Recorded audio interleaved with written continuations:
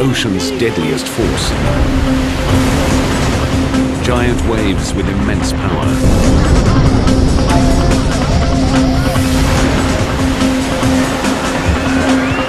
Massive, unstoppable, deadly. A level of destruction that was, over hundreds of miles of the coastline. We'll travel the globe investigating some of the world's most devastating tsunamis. Each bigger than the last. Each packing more punch. Each taking us one step closer to an ultimate tsunami. A wave that will not just rewrite the record books, it will erase them.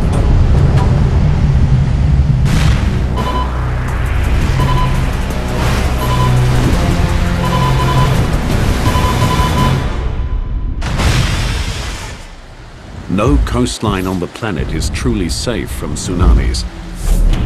They're caused by massive displacements of water, triggered by the Earth's most powerful forces, earthquakes, landslides, and volcanic eruptions.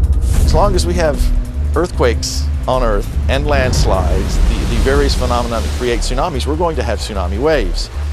It's just a matter of time when the next one strikes. Tsunamis are dramatically different from the typical waves that constantly sweep across the planet. They can travel faster than 800 kilometers per hour. They can stretch for thousands of square kilometers across the ocean's surface. It's a good 15, 20 feet tall. Easy. They strike with huge mass and terrifying velocity. The most common method of gauging their height is run-up, the wave's highest point of impact on land. Each tsunami profiled here has a higher run-up than the last. Over 100 major tsunamis have struck in the past 100 years, killing hundreds of thousands and destroying billions of dollars of property. But they are not the biggest tsunamis to strike the planet. Scientists have found startling evidence that even larger waves have occurred in the past, mega tsunamis. These things have been described as culture-ending events. Experts believe that a mega tsunami lies in our future. To understand its power, scale, and potential, we'll first investigate 5 of the most destructive tsunamis of the past 60 years. Each has its own character, each has its own story, each brings us closer to an ultimate disaster.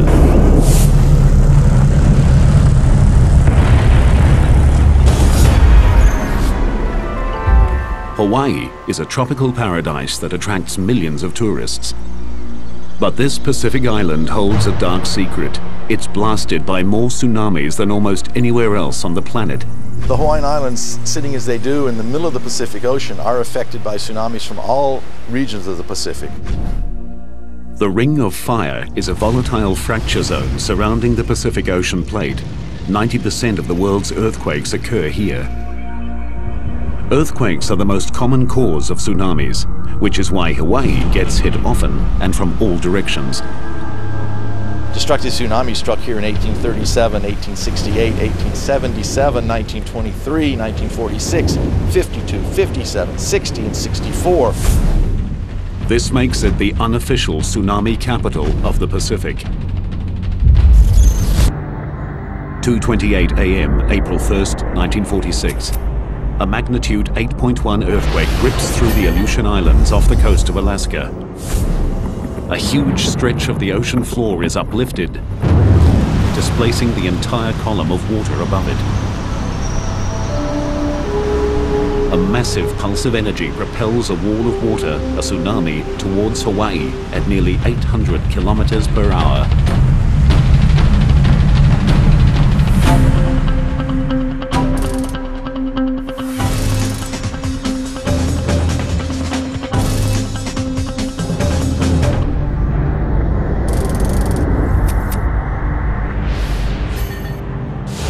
3,800 kilometers away in the small seaside village of Laupahoehoe, children and teachers gather to prepare for the day's classes. Marsu McShane is one of the teachers. We were in our cottages, and the Akionas who lived in that house that's no longer there knocked on our door and said, "Come see the tidal wave." At first glance, it's deceptively innocent. We looked over and the ocean sucked out, and then it came in a little bit more, like emptying a bathtub, and sucked out again. And we said, "This is a tidal wave? I don't think much of that." What Masu doesn't know is that tsunamis are not single waves. They move forward in what's known as a tsunami train, a group of waves of many different sizes. First waves are seldom the largest, so what appears to be insignificant is actually the precursor to something much, much bigger. And then it did it again. And this time, it went in further and sucked out more. And we thought, a twin tidal wave, how interesting and odd. As the water recedes, an extraordinary 152 meters, Masu and her roommates pose for a photograph. Masu stands captivated while a third wave approaches. Famous last words, I said, "I hope this will be a big one." And it kept coming. And that was the first time we ever thought to be afraid. As the tsunami approaches shore, it behaves like a giant train wreck. The front of the wave slows while the back continues to push. The wave's energy is compressed, forcing it to stand and lift out of the sea. This got bigger, and so we dropped the camera, ran inside. I can remember the water just crashed in the windows. The roof fell down, and I knew I was going to die. Masu spends the next 9 hours clinging to debris before finally being rescued. She is the only lucky one. At the school, 16 children and 5 teachers are lost. But the tsunami is not finished with Hawaii. 37 kilometers south of Laupahoehoe, the sleepy trading town of Hilo Bay is also caught unawares.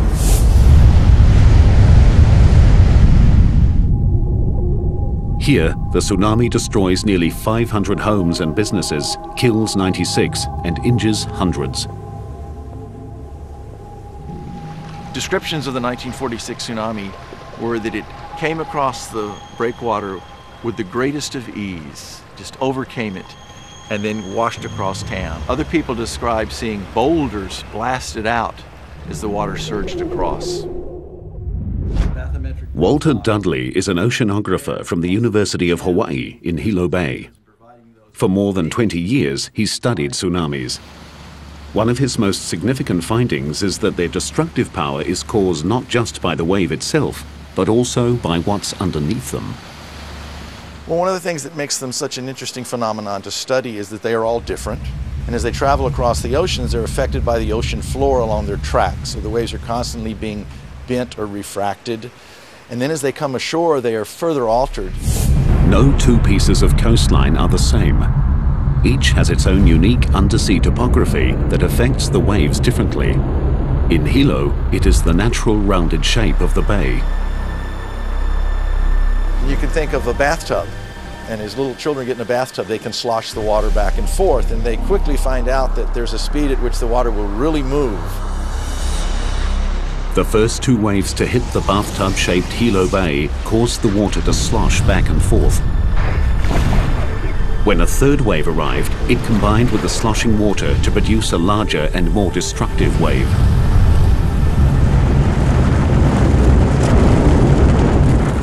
It pretty much wiped out everything that was on the ocean side of town. In the main parts of downtown, it picked up the railway and it twisted the railway rails into pretzels. The third wave reached a run-up height of 9 meters. It destroyed most of the foreshore of Hilo Bay. But less than 15 years after the '46 disaster, Hawaii would again be hit by a deadly tsunami. A wave bigger than the last that would defy logic and bring Hilo to its knees once more. On May 22, 1960, the largest earthquake in recorded history ruptures the Earth's crust off the coast of Chile. 1,000 kilometers of the ocean floor is violently thrust up 20 meters, spawning a monster tsunami.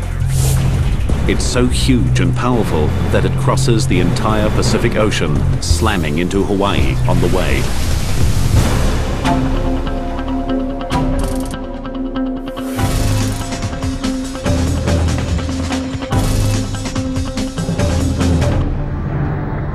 This time, technology installed since the 1946 quake warns residents of Hilo Bay 5 hours in advance. But the warning falls on deaf ears. In the preceding 12 years, about 3 out of 4 alarms had turned out to be small tsunamis. So instead of inspiring fear, let's get away from this potential disaster, I think it inspired curiosity, because it is a fascinating phenomenon. Let's go down and watch. Although the civil defense were saying people evacuate, there were a lot of us, me included, that out of curiosity went down to look, to see what was going to happen. Local real estate agent Al Inouye and many others assume that because this wave is coming from the southeast and Hilo faces the north, the bay will be spared. They are wrong. Just after midnight, the first wave strikes. You could hear people yelling and screaming behind me that were being caught in the wave. That was an experience because, and it still stays in my mind, all this screaming and yelling, and I couldn't do anything about it. Dawn breaks on a nightmare. 61 people are dead and more than 700 buildings destroyed or severely damaged. The 1960 tsunami took locals and experts by surprise. After thorough study, scientists discovered a remarkable aspect of the tsunami.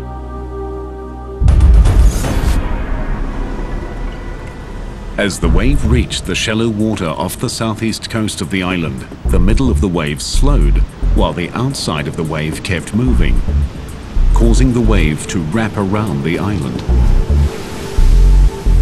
Then, just as in 1946, the natural shape of the bay added to the tsunami's destructive power.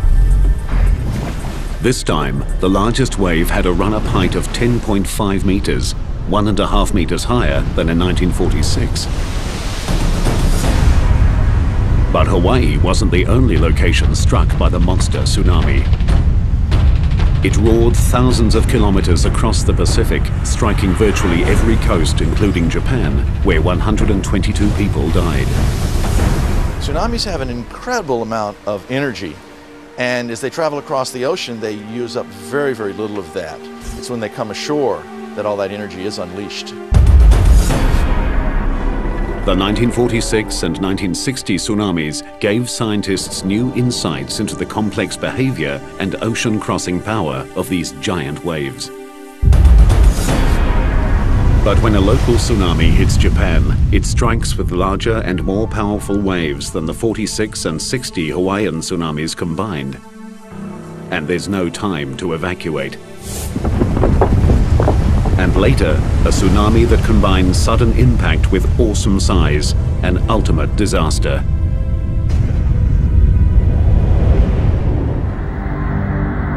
Second only to Hawaii, Japan is the most tsunami-prone location in the Pacific. The Japanese have been hit so many times by these giant waves that they created the word tsunami, meaning harbor wave, to describe these terrifying events.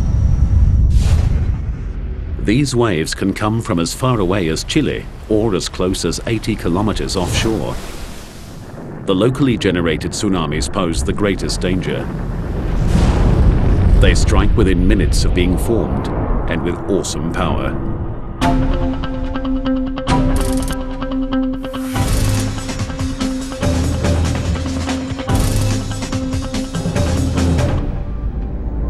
(10:17 p.m., July 12, 1993).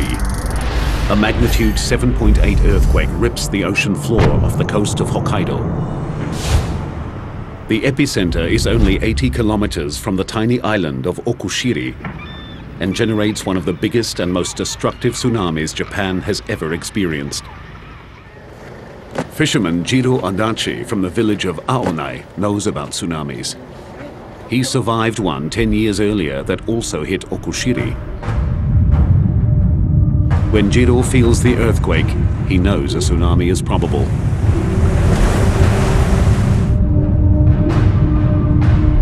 He quickly evacuates his wife and children from their seaside home, sending them to higher ground in the car while he shuts off the gas.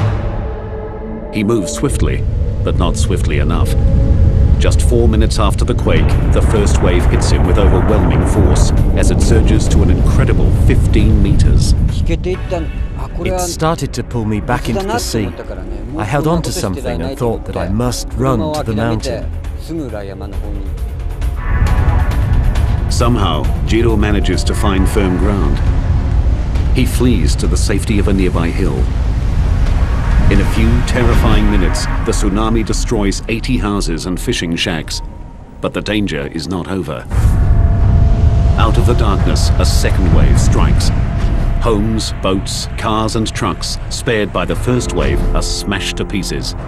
Fires erupt as gas pipes burst. Aonai is under siege. Jiro and other survivors rush to the waterfront to help the injured. We heard people shouting for help. They were calling, "Help me, help me." I heard a lot of voices, women's voices and children's voices. Suddenly, amidst the cries for help, Jiro hears something that chills his heart. Suddenly I heard a familiar voice between wave breaks, so I shouted, "Achan, is that you, Achan?" And then I heard, "Daddy." I heard that from the darkness. His young daughter is somewhere in the raging sea. As Jiro's family fled, the tsunami's first wave rolled their car and hurled them into the ocean. Jiro dives into the turbulent waters.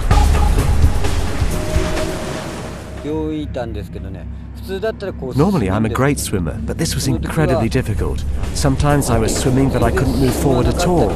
And other times I'd suddenly be pulled backwards by the sea. Miraculously, father and daughter make it to shore.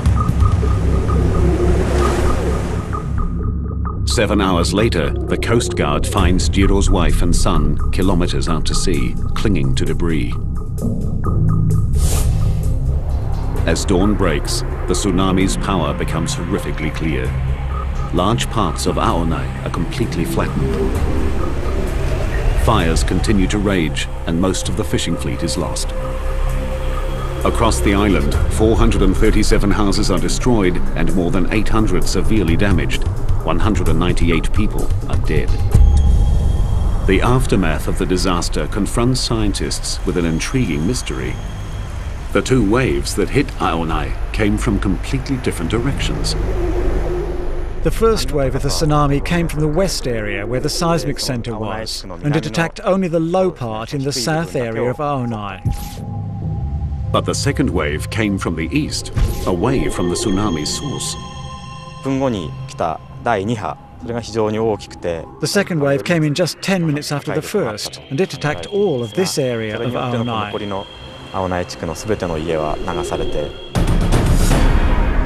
The first wave that hit the west coast of Okushiri came directly from the source. But then, just like in Hawaii, the tsunami wrapped around the island, creating a second wave that struck Aonai from the opposite direction. But the wraparound effect does not explain why the tsunami hit Okushiri with such brutal force. The reason is the extreme proximity of the event which created the tsunami.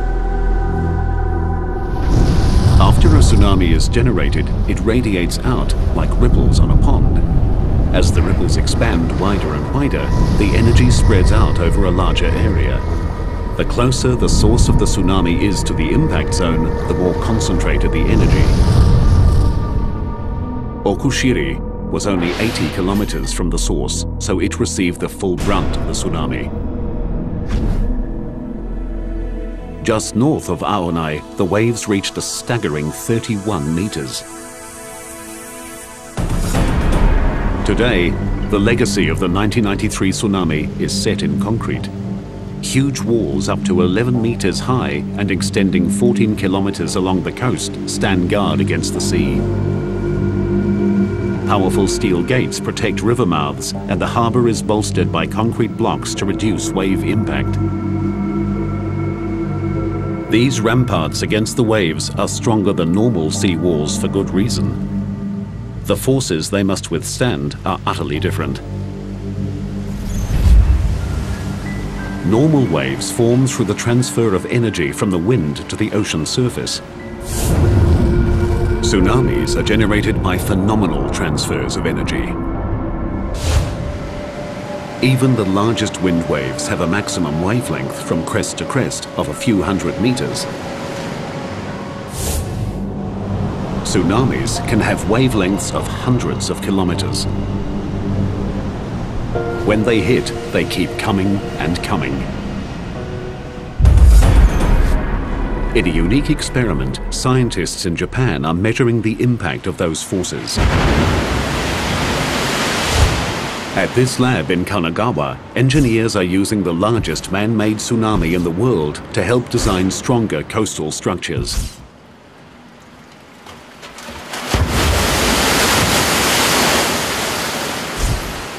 This machine can generate waves more than 3 meters high, propelling 300 cubic meters of water down a 180-meter long chute. The best thing is to know the characteristics of the power of tsunami in each situation and build buildings according to those characteristics. Taro Arikawa leads a team that measures the power of tsunamis under controlled conditions. This tsunami is only 2/3 of a meter high, but it strikes with 1 ton per square meter of power. To demonstrate what that kind of power can do, Arikawa puts himself in the wave's line of fire. Without the rope and harness, he'd be swept away by this miniature tsunami. Bigger tsunamis are even more powerful. This 2.4-meter wave hits with the force of 10 tons per square meter. Even after the initial impact, it continues to surge forward with a sustained pressure of 4 tons per square meter. The tsunami in Okushiri was much higher and hundreds of times more powerful. Scientists here believe their studies will translate into stronger and better engineered structures, capable of withstanding tsunami strikes. Once we can reduce the power, the reduced destructive power of tsunami coming ashore would not cause as much damage. The Okushiri event shows how destructive a local tsunami can be. It strikes with undiluted power and too quickly to respond. But that disaster was eclipsed by a far bigger and more deadly tsunami. A wave generated by an earthquake so powerful it moved the entire planet. A wave that takes us one step closer to an ultimate disaster.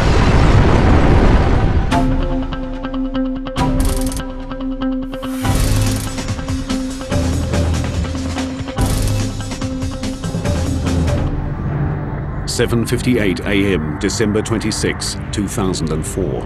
Deep in the ocean off the coast of Sumatra, Indonesia, 1,200 kilometers of the Earth's crust ruptures in the second largest earthquake ever recorded.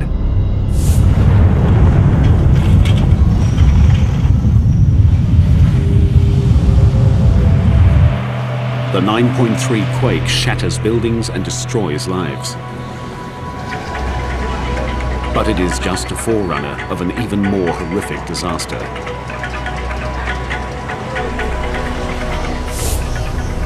An epic tsunami spreads across the entire Indian Ocean, striking 12 countries. As with Okushiri, Japan, the local effects are the most immediate and the most devastating.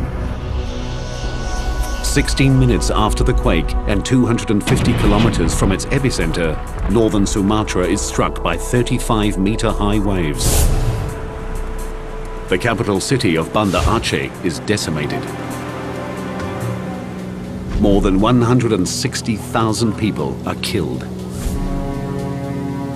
Coastal engineer Jose Borrero arrived in Banda Aceh 4 days behind the tsunami. I've seen hurricane damage and I've seen some flood damage before, and I've seen a lot of tsunami after effects before also, but this definitely was worse. What was amazing about it was the scale. 70% of all buildings in Banda Aceh are flattened. More than 70 kilometers of coastline show evidence of wave heights above 30 meters. It was a level of destruction that was, over hundreds of miles of the coastline, the same level of destruction. So it wasn't just isolated pockets of areas that were wiped out, but the entire coast and then the entire city of Banda Aceh.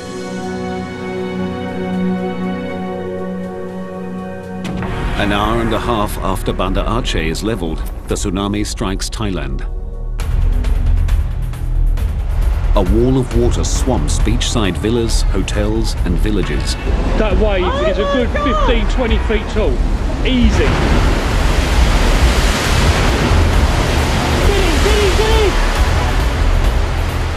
More than 8,000 people die.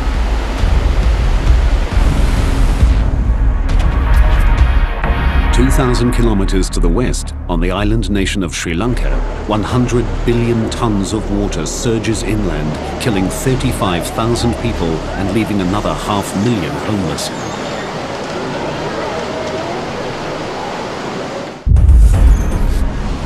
In all, nearly 230,000 people die in the most devastating tsunami in recorded history.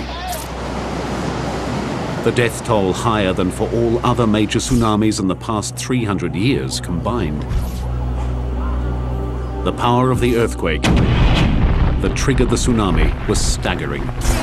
The entire planet's sea level rose by 1/10 of a millimeter. Every spot on Earth moved at least 1 centimeter.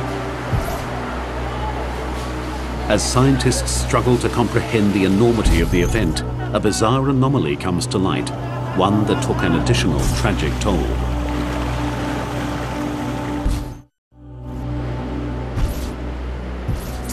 The morning of December 26 is quietly dawning on the peaceful shores of Galle, Sri Lanka. British tourists Camilla and Dominic Welby are sleeping in their beachside bungalow with their 11-year-old son Hector. Suddenly, Dominic is wakened by a strange noise. I went outside onto the veranda and I noticed that the water, which should have been at low tide, was up against the wall of the garden.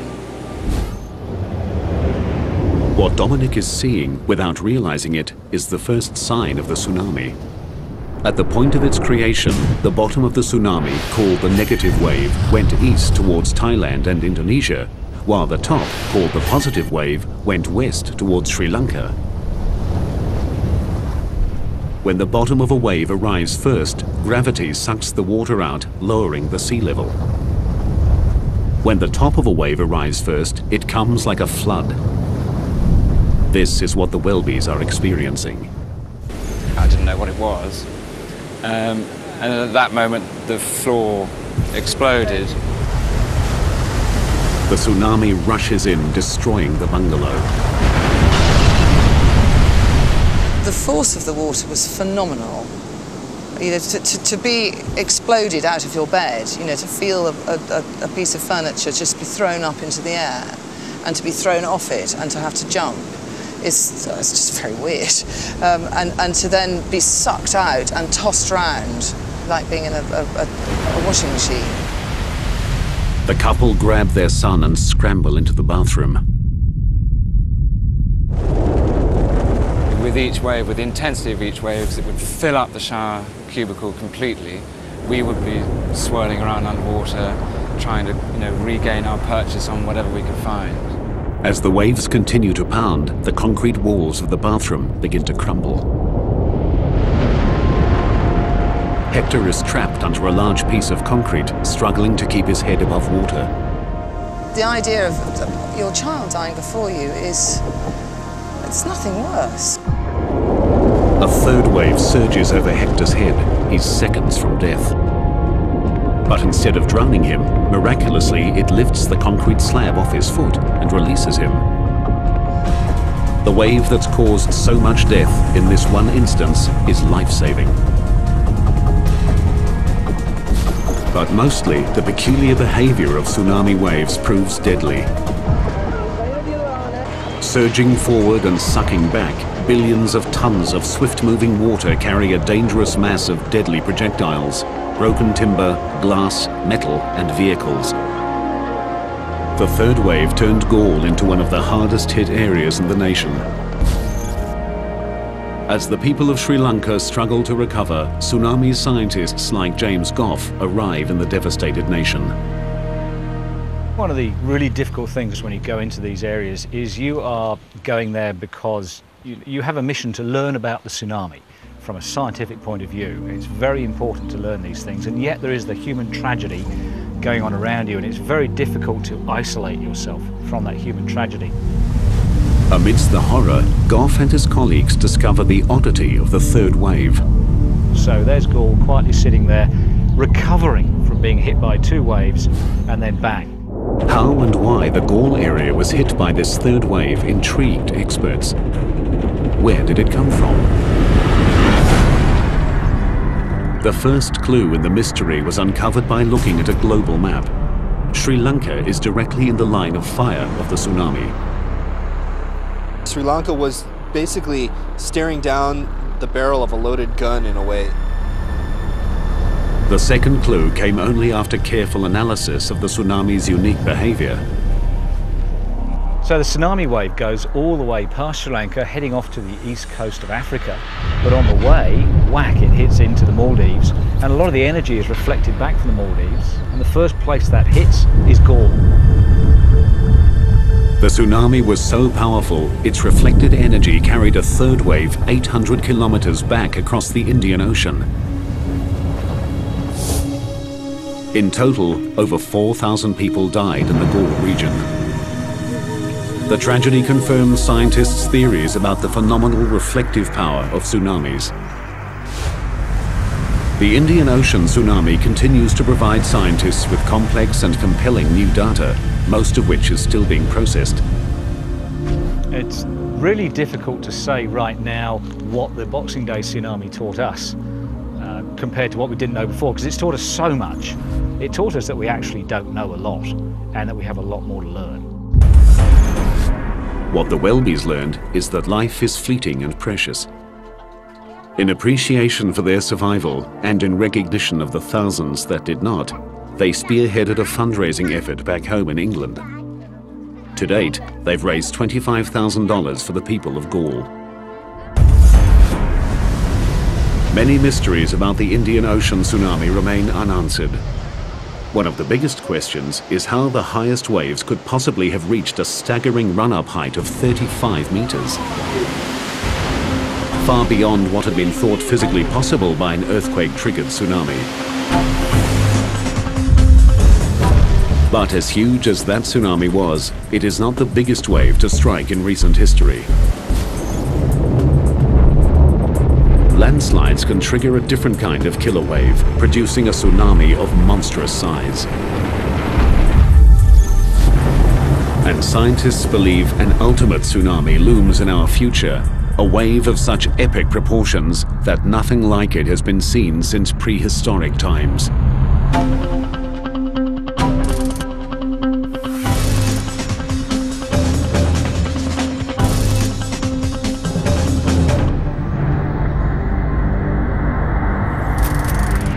In a remote bay in southwest Alaska, a native legend tells of a beast that shakes the ocean and destroys those who walk its shores.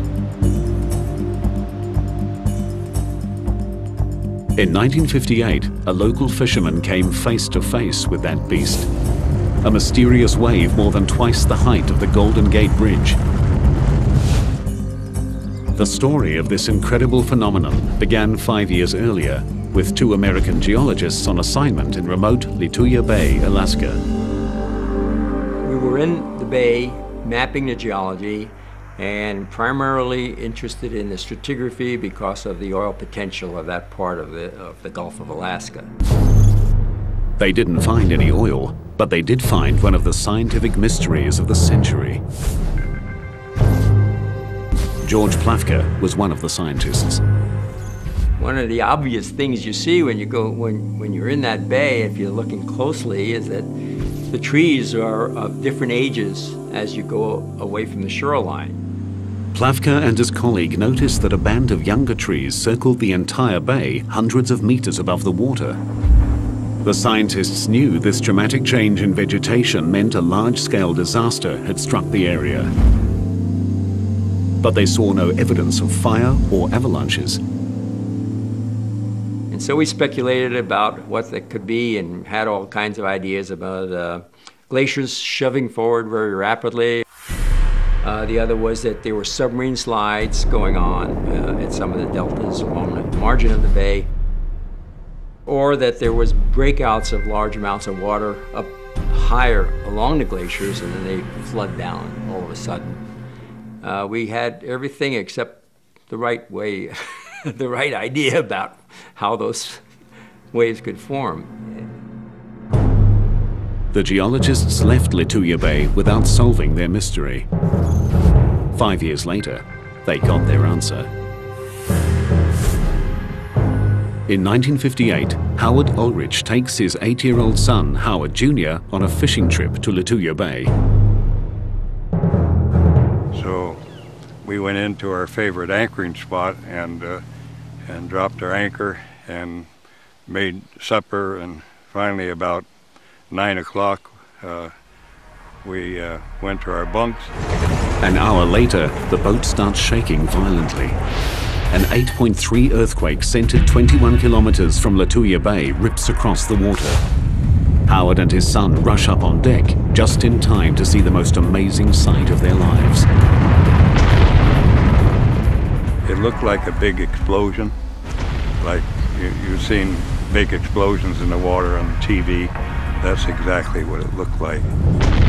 What happens next defies the imagination. As the spray started to settle down, out of the bottom of it came this huge wave. I would say that the wave was close to 1,000 feet high at that time, the actual wave. Traveling at an estimated 112 kilometers per hour, the liquid mountain is charging straight for Howard and his son. Just coal black and full of logs, just straight up and down. It was actually a pretty horrifying looking sight. I just thought, you know, this is the end. There's no way you're going to get out of this. You know. In a desperate attempt to keep control of his boat, Howard turns on his engine and drives directly into the beast. Started pulling all the anchor chain out, and when it got to the end of the chain, I thought it was going to pull the bow of the boat under, but it snapped that chain just like it wasn't even there. The giant wave lifts the tiny boat high into the air. And I looked out over the stern of the boat, and we were looking down on the trees, and I figured that's where we were going to end up. Unbelievably, their boat rides up and over the wave, and the Ulriches land back in the bay unharmed. 2 other vessels and their 4 occupants are not as lucky. This incredible footage was filmed the next day. Everything in the wave's path is destroyed, no trees are left standing, and most soil is ripped off down to bedrock. The run-up height of 1,740 feet is the world record, I think, for anything that's happened in historic time. And it was, you know, it's 500 feet higher than the Empire State Building. That's pretty big. The earthquake felt by Howard triggered a massive rock slide, sending 30 million cubic meters of mountain hurtling into Lituya Bay. The debris slammed into the water, creating the giant wave. It just swooped down a very steep slope and ran out into the fjord and basically forced all the water out of that little arm in front of the glacier and shot it up over the ridge that was on the other side. One mystery remained. The amount of water displaced exceeded the amount of land that fell into the bay. It took 42 years to solve this mystery. Scientific models determine that the rapidly moving landslide created an air pocket behind the wave, preventing the water from sloshing back. The force of the air pocket combined with the size and weight of the landslide shot the water out of the bay like a missile. It would be the same as if you took a paddle and ran it down, pushed into the water full speed at a high velocity. Just push all the water right out. The effects of the giant Lituya Bay wave remain clearly visible today. The event rewrote the history books and changed our understanding of tsunamis forever. Landslides can and do produce waves far larger and more destructive than ever thought possible. Lituya Bay's desolate location limited the damage caused by the giant tsunami. But should an even bigger landslide-generated wave strike a major city, the result will be an ultimate disaster.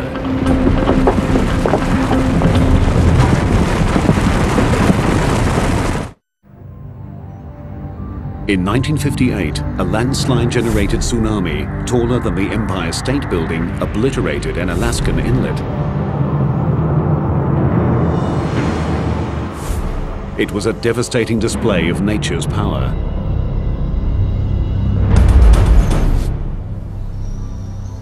But across the Pacific Ocean, on the gentle slopes of Oahu, Hawaii, scientists have uncovered evidence of a potential disaster that would dwarf the Indian Ocean and Lituya Bay tsunamis combined. It's almost incomprehensible, the scale, the enormity of these things. It would be quite a view. Gerard Fryer is a geophysicist from the University of Hawaii. He uses advanced computer modeling and field data to forecast tsunamis.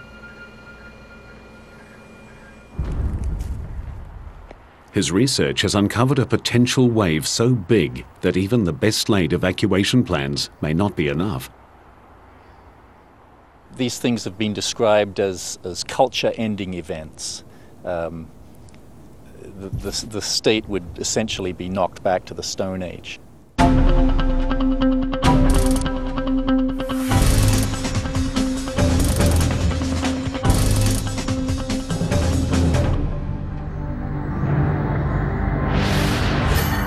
The ultimate disaster is triggered by the eruption of the world's largest volcano, Mauna Loa, on the Big Island of Hawaii. In the case of Mauna Loa, and that's the 800-pound gorilla here, that's the big volcano that we have to worry about.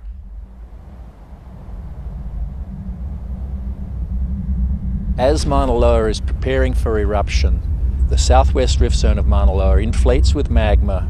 The entire mountain swells, which means that the outer slopes get steeper. There are probably a succession of small earthquakes, and then maybe a big earthquake that shakes loose this very steep western flank of the volcano.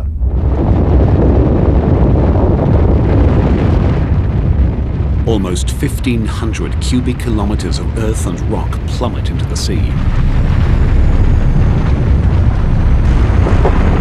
On impact, the land displaces a massive amount of water.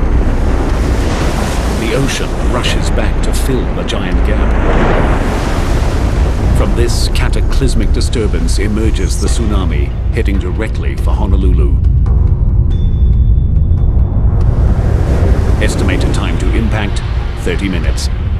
This is the direction that a big tsunami would come from the Big Island. The wave first becomes visible as it stands and breaks on a shallow bank, 40 kilometers southeast of Honolulu.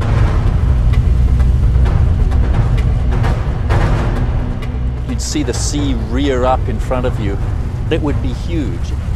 It would rise up above you the size of a building, the size of a 10-story building. Surging inland at up to 70 kilometers per hour, the tsunami slams Honolulu.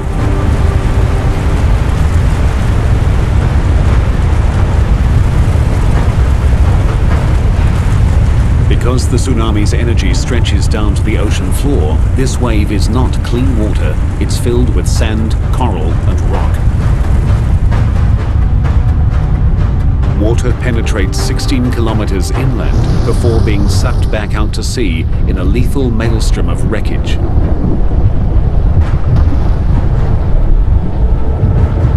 It annihilates nearly everyone and everything in its path.